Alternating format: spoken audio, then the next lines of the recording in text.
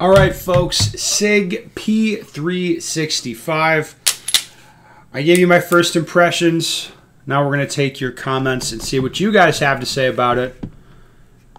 And it should be nice. There's hundreds of comments on the video, so I'll read through some of them with my morning coffee. Here's a good one. Every time I'm thinking this channel achieved peak troll, Ben goes, hold my blow dryer. Yes. Definitely having fun on this channel. There's no doubt about that. All right, Ben's career as a SIG shill is taking off. Thank you. Thank you.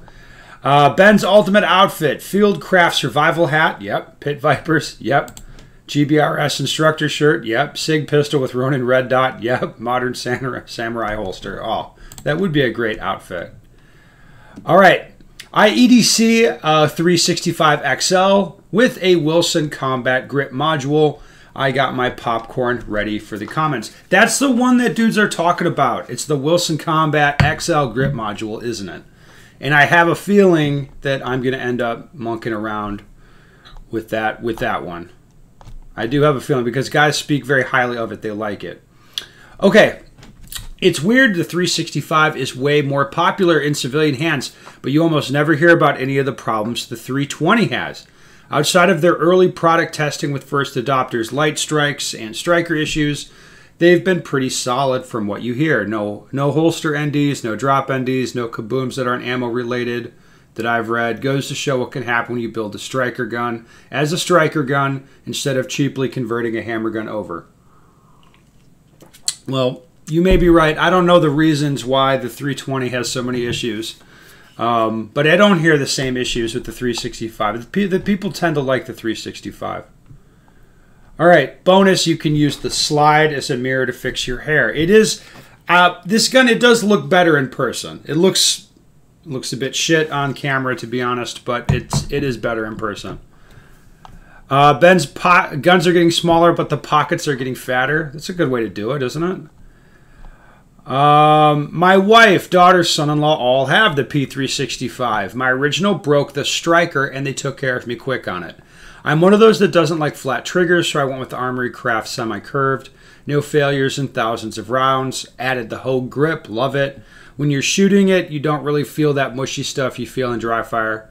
I did polish up the trigger stuff slightly as to wait for break-in. Looking forward to you shooting this on camera. Yeah, exactly. It's people like them. The Wilson Combat module gives just enough extra girth to make hand purchase much easier while still being concealable. I had a hard time with the stock module and had similar issues to the ones you mentioned, so the extra circumference may make things a bit more pleasant. Yeah, I have no doubt if this grip module was just a little bit different, it would make all the difference in the world. Weird to see comments saying he's trolling, the other half talking about how all points are valid. I know, it is amazing, isn't it? I carry a 365X and shoot amateur IDPA with it. I shoot it pretty well, and I agreed with the praise that it's surprisingly soft shooting. Yeah, I mean, is it snappier than like a Glock 19? Yeah, it's snappier than that. But some of those small guns are like nasty to shoot, and this is not one of them. This one's not nasty. It's okay. The Wilson grip gives it a bit more grip that it handles quite comfortably. Not sure if I'm being trolled, but this is a gun I carry and train with, and I like it a lot. Very few complaints. Something I'd like to see more of in IDPA is people shooting the guns they actually carry. I definitely recommend this to a new shooter along with the obligatory Glock 19. Yeah, I think that's fair. I think that's fair comments. I carry the X Macro Comp myself. Very easy gun to shoot, and 17 round capacity is kind of crazy for the size. Yeah, it is. That's pretty good. I've heard about the finish rusting in certain conditions. Mine has not done that after almost 2 years of carrying it every day down here in Florida, but I always wear an undershirt. Okay. Well, I don't know. There are levels to the troll game. Didn't expect an actual, proper, candid review from a world-class shooter on the P365. No, you didn't. No, you didn't.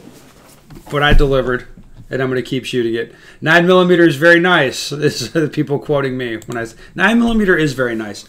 Like, there's one thing that would ruin this gun is I buy this in 380. Like, fuck that noise. Like, let's just make it 9. That's better. All right. Once I've got regular P365, super comfortable for carry. Yeah, of course. Wasn't so comfortable in shooting. No, it's not super comfortable, but it's okay. But hey, you need to defend yourself. You can manage in this uncomfortable situation. Yeah, I agree. I sold it because it's way too small for me and wanted to have something in double stack Glock platform, but Glock is thick and not so comfortable in EDC. Dude, see, this is the issue. Like, this is way thinner than like a Glock 19. Way thinner. I have several of the 365 and I love them. I wish it had a better trigger. All mine have upgrades and just decent. Not great, but love the gun. I don't know. Like, to me, I don't know if it doesn't... I don't know if I would change the trigger a whole lot, to be honest. For like a carry pistol, like, it doesn't need it. I hate fucking with it if it doesn't need it. Hey Ben, I work at a range and gun store, and our 365 is one of our most rented firearms, along with the rest of our SIGs and Glocks. I have been very disappointed in the performance of the SIG Striker fired pistols for how often they break. The trigger spring is something that has broken in our P365 3 separate times last year, and we've had the extractor fly off our 320. Now, I've seen other comments elsewhere of dudes complaining about the trigger springs in these breaking.